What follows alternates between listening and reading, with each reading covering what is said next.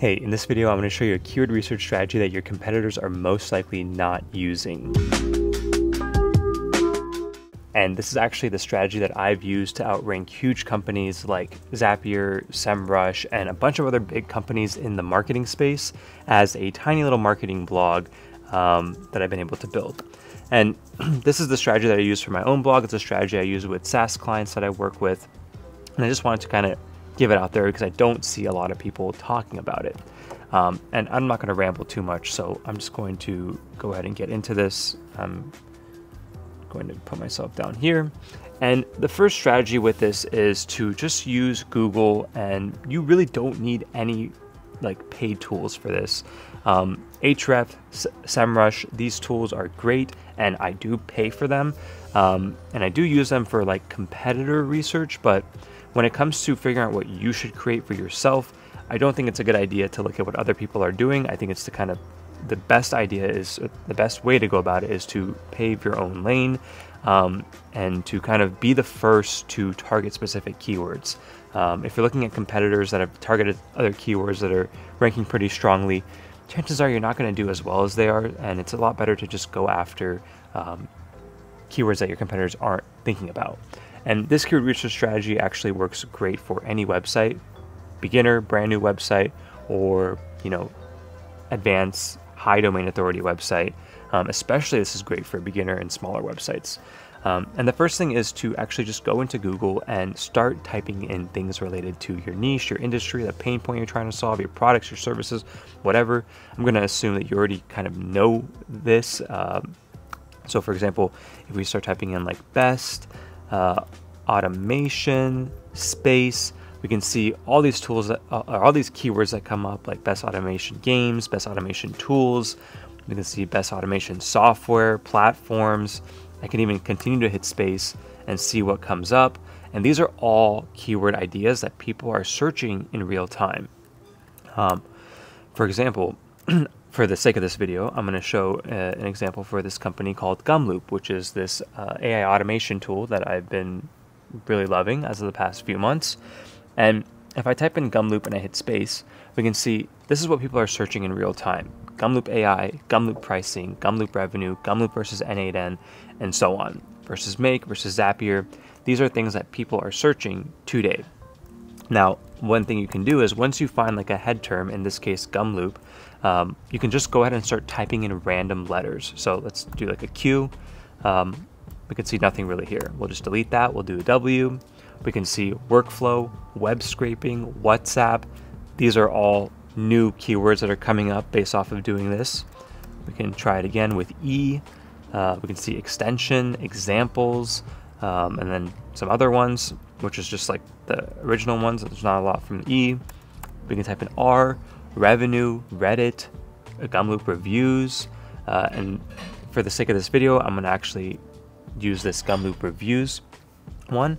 And what you want to do is use Google autocomplete and gather a list of a handful of keywords. And what you want to do is you want to target the ones where keyword research tools like Ahrefs or Semrush show little to no search volume. And this is kind of considered these zero volume keywords, and these are the hidden gems that you want to target, especially if you're a brand new website. And if you're a website with a really high domain authority, well, you'll easily rank for all this stuff, as long as it's obviously related to your products and services and you have some sort of topical authority. But in this case, I'm going to show you this example of Gumloop reviews into Ahrefs. And I'm going to just use their keyword explorer and type in this keyword that we found through Google autocomplete. And as you can see here, keyword difficulty, there is literally no information around this keyword. As you can see, it does say search volume 10, but there's no traffic potential, global search volume 20. These are very low numbers. Your competitors or anyone just getting into SEO that's probably using these tools to find keywords to target for their website, if they come across this keyword, they're going to see this and be like, there's no point in going after this. There's like no search volume for it. But because we saw it already populate in Google autocomplete, it means people are searching it. And what you want to do next is you want to further validate if people are actually searching this keyword. Even though they are, we kind of want to get a ballpark of how many people are actually searching it and if it's trending. Now, what you want to do is take this keyword and use another free Google tool, Google Ads. So in Google Ads, you can go to Google Keyword Planner. It's free. Just Google it, make an account. As you can see, I'm using a really old account here. And once you go to Google Keyword Planner, all you want to do is go to get search volume and forecasts. You want to paste in the keyword and you want to hit get started. And now this is showing us that Gumloop Reviews actually has 10 to 100 searches per month. We can see that the competition is fairly low. Generally, for very good keywords, they'll be like trending keywords that I've targeted on my site as well in the past. I've made videos about this on my YouTube channel that you can check out. Just look up Marketer Milk, 2 words on YouTube, and you can see that in that video that this is like 900%. In this case, it says 0, but the fact that people are searching it and the competition is low. Now, granted, this is related to Google Ads, not necessarily Google Organic, but it can kind of help inform our organic strategy. I would say that this is a great keyword to go after. We're seeing this good range. We're seeing people searching it in autocomplete. I would go after this keyword and write a really great blog post reviewing Gumloop.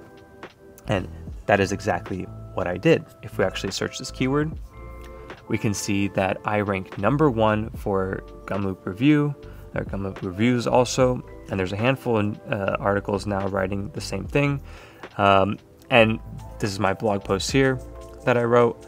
And if we actually go into Google Search Console, so I can't believe I'm showing this, but in my Google Search Console, as you can see, this Gumloop Review article in the past 28 days has drove 846 clicks, like 30 clicks a day. And if you actually remember in Ahrefs, it literally showed 10 and 20 as the global monthly search volume, and Google Autocomplete shows it. Google Keyword Planner shows that there is some data in there and the competition is low, and bada bing, bada boom, almost 1,000 clicks a month just from this one single blog post. And I have almost 100 blog posts on my site, so you can do the math on how much traffic I get. But anyways, this is a quick one. I just wanted to show you this keyword research strategy, and hopefully you learned something, and now you can go out and actually find keywords that you have a good chance of ranking for. Again, this is going to be a little bit manual of work to do.